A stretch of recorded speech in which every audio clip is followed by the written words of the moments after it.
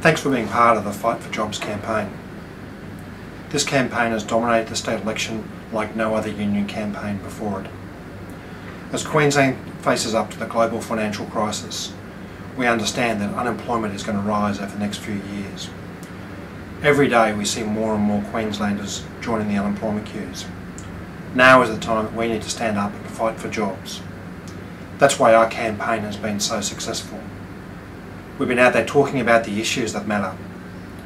And the most important issue for the Queensland public sector in this election is the $3 billion worth of cuts that Springborg wants to use to pay for his election promises. He says he can achieve that $3 billion by natural attrition alone, but the QPSU figures show that less than a quarter of that money can actually be saved.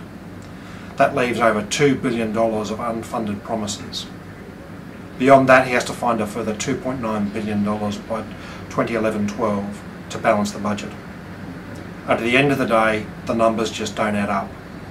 The only way that Springborg can pay for his election promises is by cutting 12,000 jobs a year.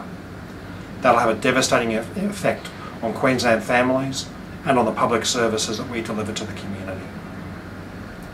This election is on a knife edge. What we do over the next couple of days will determine who we have as a government after the 21st of March.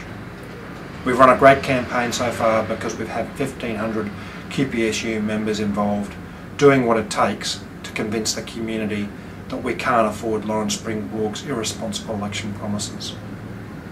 Over the next couple of days, we need to talk to our friends, our family and our workmates to make sure that they understand on election day they vote for jobs.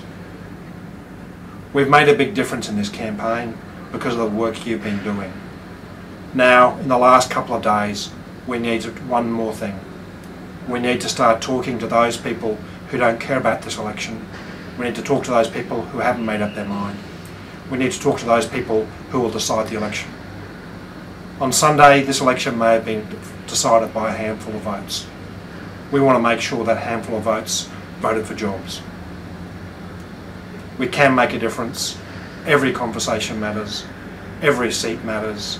Every vote matters. We need a strong public sector. We need strong employment. And we need a strong government that's dedicated to fighting for jobs. So please take the time over the next 3 days. Speak to your friends, speak to your family, and speak to people you meet in the street.